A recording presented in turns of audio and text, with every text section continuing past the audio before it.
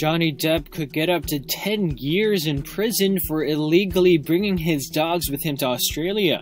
The movie star, who has been down under filming Pirates of the Caribbean: Dead Men Tell No Tales, landed in hot water earlier this month for bringing his 2 Yorkshire Terriers, Pistol and Boo, into the country via his private jet. By not declaring his pets to customs upon his arrival, Depp broke Australia's quarantine laws and was warned, had he not sent the pair back to the US, that they would be put down.